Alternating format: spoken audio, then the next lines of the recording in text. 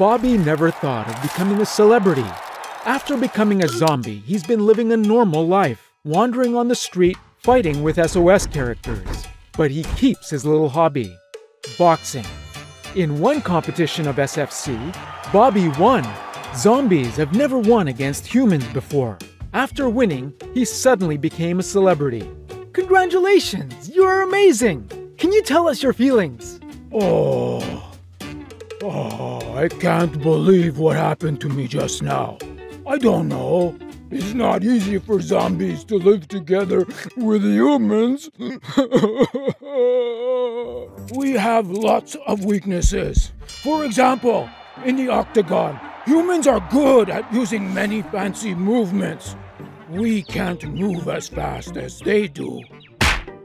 Besides, our hearing is weak. We can't hear sounds clearly, especially in noisy environments.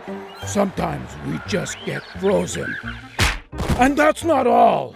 Humans have already been used to the survival rules in this world. They invited the specialist of survival, Daryl. Magnus!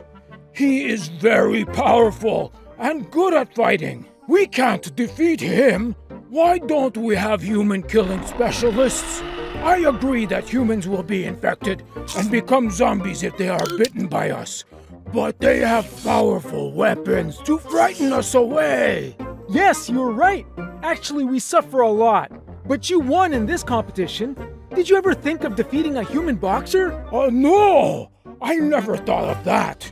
And I was so surprised when he came to me and shook hands with me. Didn't he know that I would bite people? In fact, in zombie society, they suffer a lot as well, just like humans in their own society.